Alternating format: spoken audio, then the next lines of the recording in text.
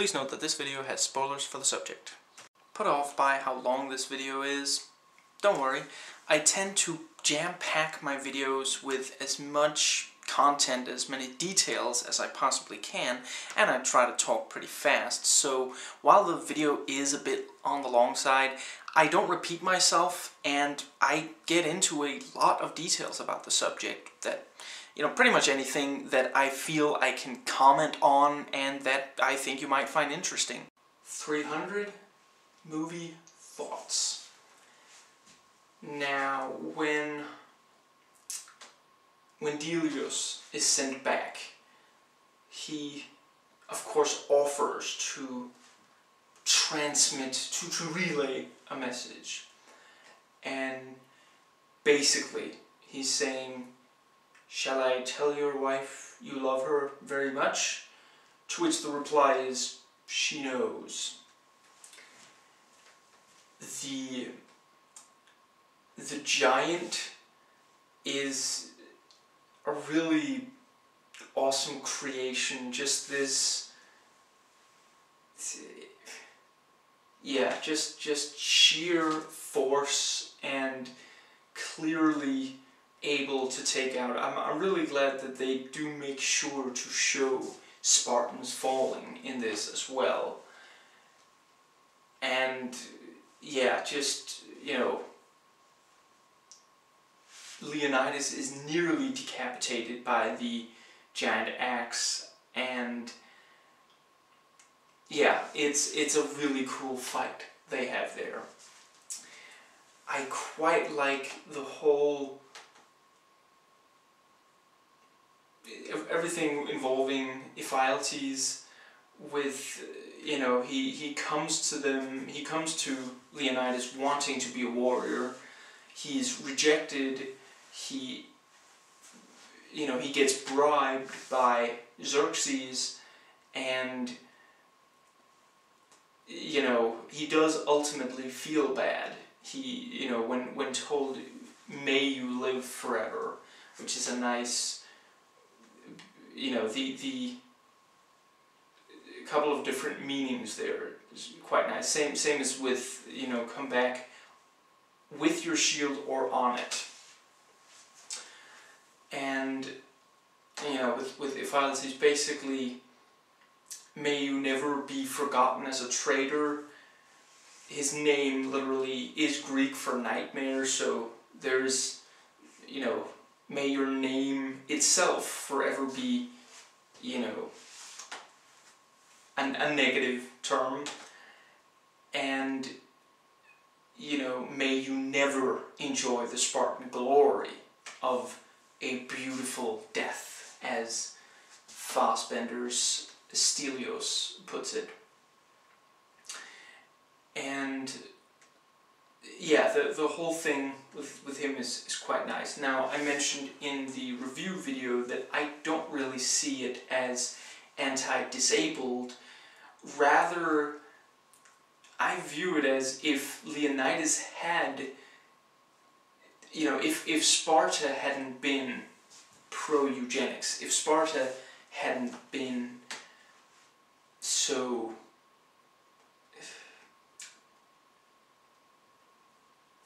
so prejudiced, then Ephialtes would have been able to he had no reason to seek out Xerxes. He could have gone to Xerxes first.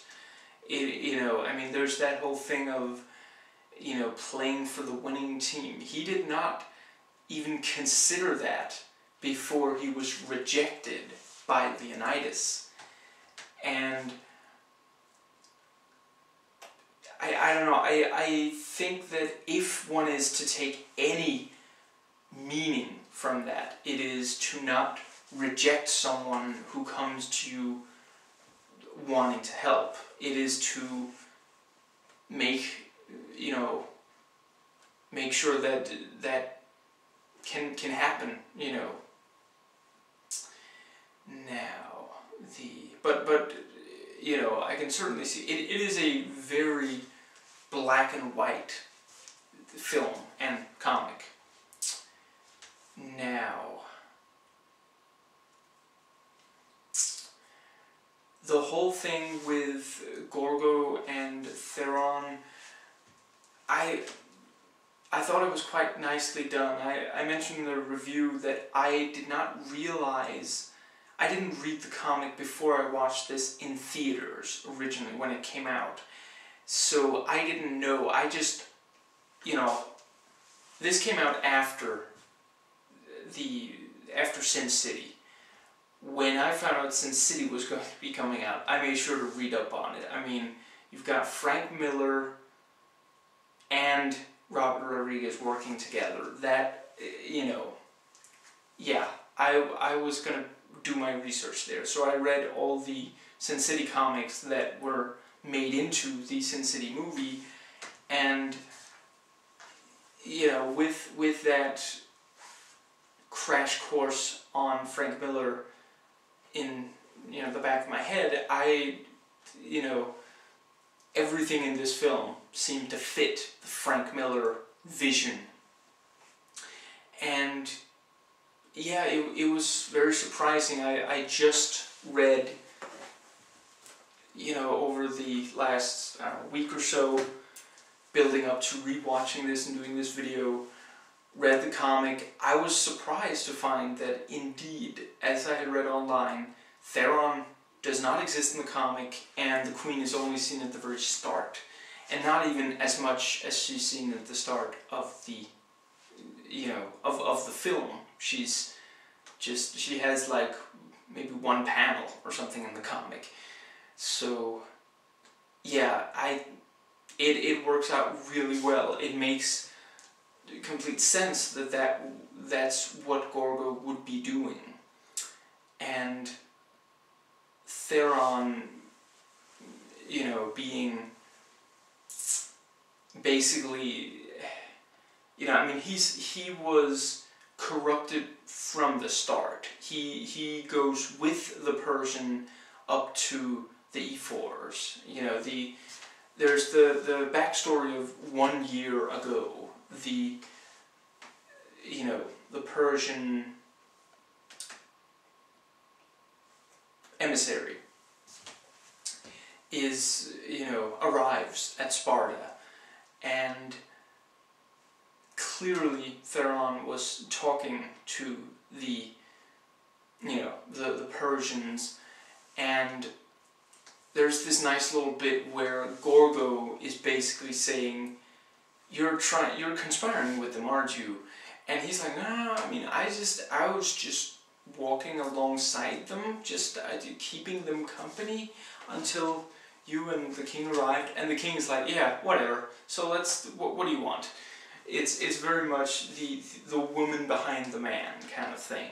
She appreciates what's going on. She realizes what Theron is like, and yeah. And you know, the mention of the Stephen McHatty's councilman role, you know, should we meet, you know, in the courtyard? No, let's just meet here. But eyes and ears, you know, it's this, you know, it's established that the rumors might spread. And, you know, when she finds that the only way he will support her is, you know, the sex, basically rape, she, you know, she goes along with that, and then you know, then he turns around and cries, you know, adulterous. It's, you know, he is the kind of slimeball politician, you know, like she calls him an opportunist, you know, and you hate him, hate his very being every single moment he's on screen. And it is such, it it's such joy to see him being stabbed by the queen and her, returning the words. This will not be over quickly. You will not enjoy this. I am not your queen. And I would talk about like my favorite dialogue, but almost every line here is just so memorable and quotable. A bunch of it even made it into the trailer. Just, yeah, it's fantastic. And I understand that apparently the thing of Spartans, what is your... I can't do justice for Spartans, what is your profession? And then, that's apparently being used by a sports team, and I think it's American football. Football. That's awesome. That I hate sports, but that is awesome. That is absolutely perfect. That is exactly the kind of thing that line should be used for. And just, yeah. Now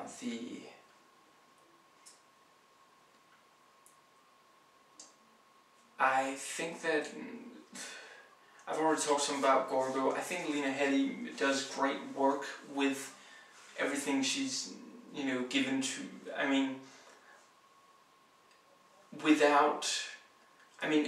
Early on, she says little, but just her face, the back and forth between her and Leonidas when, he's, just before, this is Sparta, and, yeah, just the various things,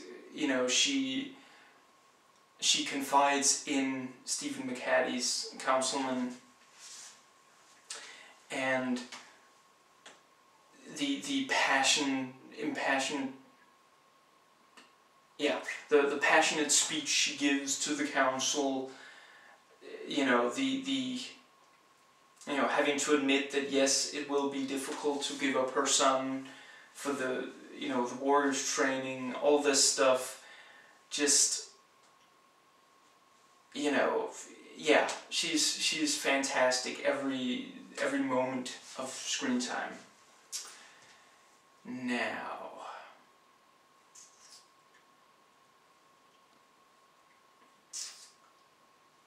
I quite like the partial victory that Leonidas gets over Xerxes to make the god king bleed, to, he is now scarred, so he can never completely, no one can look at him and he can't look in the mirror without the realization that after all he is just a man. He's not invulnerable. He is not as godly as he would like to be. And just this, you don't really expect him to give up. You know that he's not just going to, kneel before Xerxes. So the fact that he does it is purely a ruse in order to get to throw the spear at Xerxes. And the whole thing with, taking off the helmet and putting down the shield, because the helmet partially obscures his vision, and he has to be able to see far. He has to be able to aim far. And the shield throws him off balance, and his target is far away. And he throws the spear right after Dilios has killed the captain or whatever. And you see the spear going over the steps up to Xerxes and cuts across, and just, yeah, it's fantastic. This thing of, you know, he may not be able to kill Xerxes, but Xerxes, it's,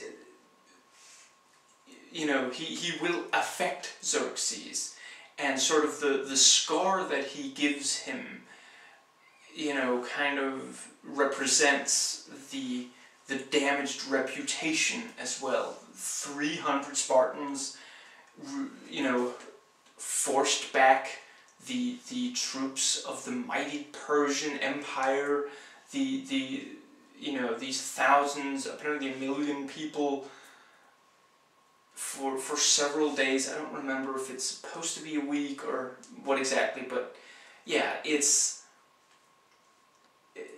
you know, it very much does give that kind of, it draws that into question. It makes the others, it gives the rest of Greece the courage to stand and fight.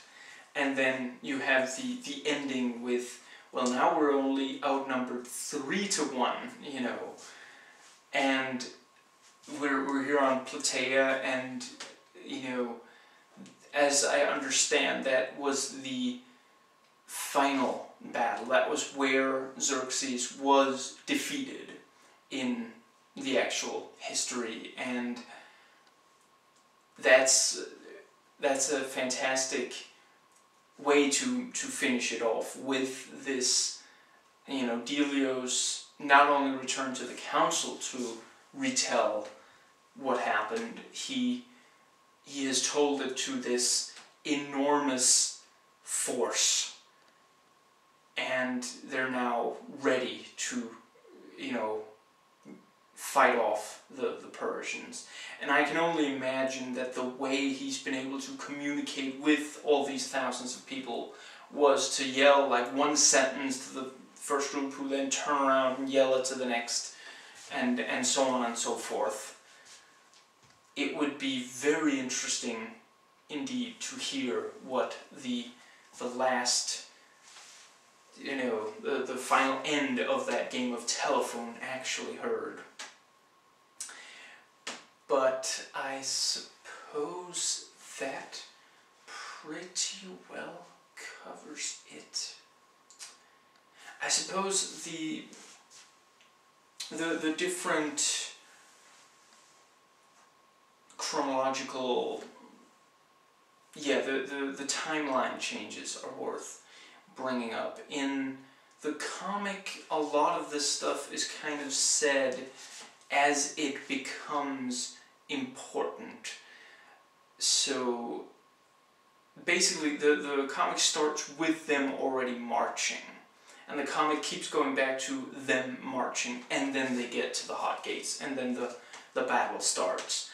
And through this marching, it'll occasionally go back, so it'll go back to when the emissary arrived and got kicked into the well, and you know, the bit about the eugenics is put in somewhere. I think that actually appears the first time Ephialtes really shows up in the comic. And yeah, these various things. And yeah, like I said in the review, just that kind of thing works better in a comic, where in a film I think it was a good idea to straighten out the timeline and to just add more, you know, it cuts back and forth between Sparta and Thermopylae, where, you know, we see back at Sparta how Gorgo is gradually working towards getting reinforcements for Leonidas.